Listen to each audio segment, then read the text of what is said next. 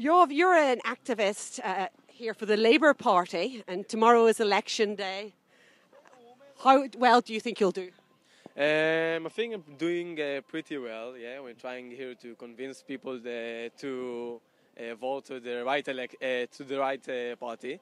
I think these elections are very, very important. They are standing for the next vision of Israel, if it's going to be Israel as we believe, Zionist Israel, Democrat Israel, which everybody can feel themselves as equalized citizens, or it's going to be dangerous Israel, dangerous for our dream, our idea, the Ben Gurion idea, Herzl, and most of the people that has built this country. When you meet people on the doorstep, what are the main issues of concern? The main issues are pretty around the Palestinian-Israeli conflict, also economy. These elections are also considered about corruptions, because we have Benjamin Netanyahu, which is prime minister. Unfortunately, he's been blamed for three different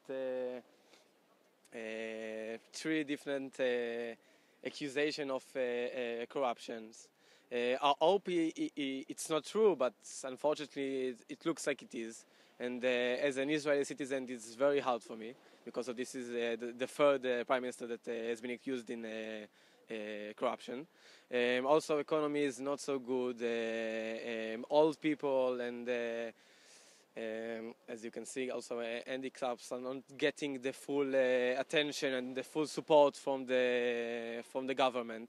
As a socialist, I believe that they should. I believe that everybody should get the proper chance to do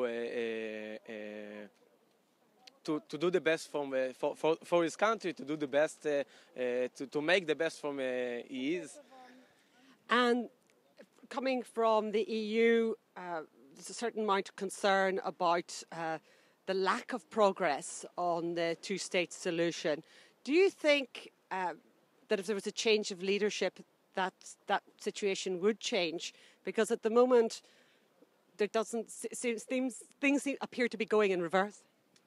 Look, this is probably the biggest question for the shortest time, but definitely a change in the leadership is going to make a change in the way that we treat the Israeli-Palestinian conflict.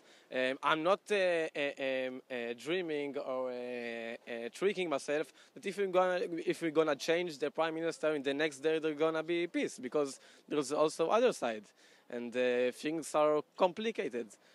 But things are as to be done, things are as to be started, and when the exist prime minister is doing nothing about it, and then he lets the extremist right people to lead him, this is not our way. This is not the way that I believe the Jewish people believe. This is not the way that the Israelis are believe, and I think that we should go back to a peace process, to talk with the other side. Yitzhak Rabin was the one that said that we should fight terror like there is no peace, and we should do peace like there is no terror. This is the Labour Party. This is what we are believing.